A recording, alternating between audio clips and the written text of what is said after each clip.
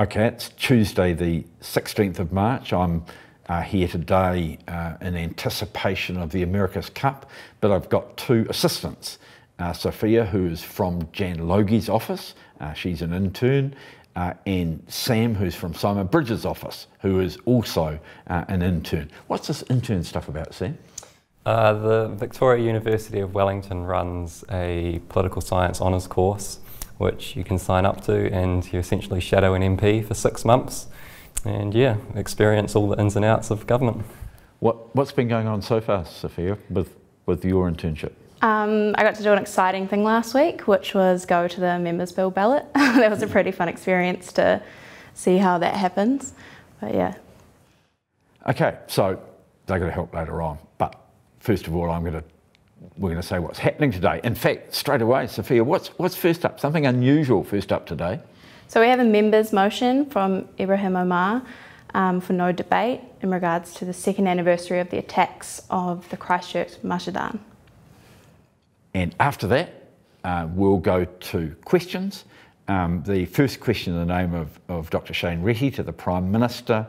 Does she stand by all her government statements and actions? Angela Roberts to the Minister of Education about training and apprenticeships.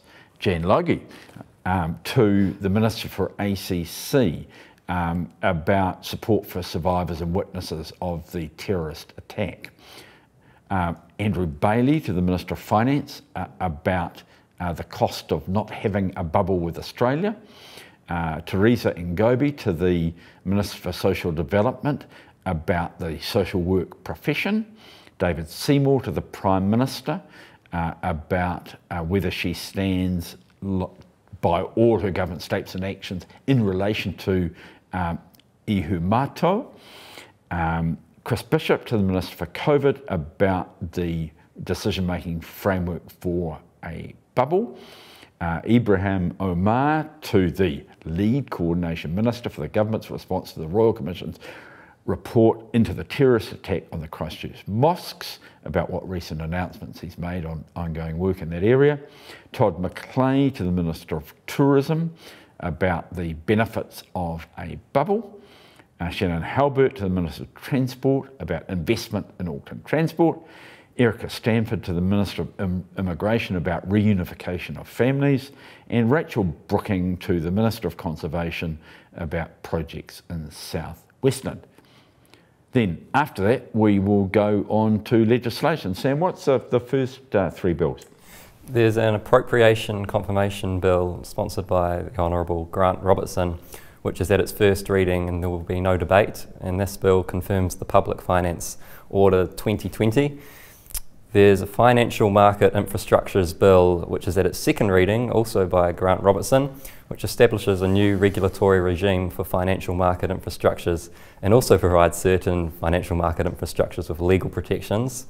And there's a Commerce Amendment Bill, which is at its first reading by Dr. David Clark, which amends the Commerce Act 1986 to strengthen the prohibition against misuse of market power and makes other changes to improve the functioning of the Act. And then after that, Sophia, what are we going to go on to? So we have the Rating of Whenua Māori Amendment Bill and its second reading continuing from the Honourable Nanaia Mahuta. And this bill's regarding the provision of housing on Māori land. Then we have the Child Support Amendment Bill, which is at the Committee of the Whole House. This is from Honourable David Parker.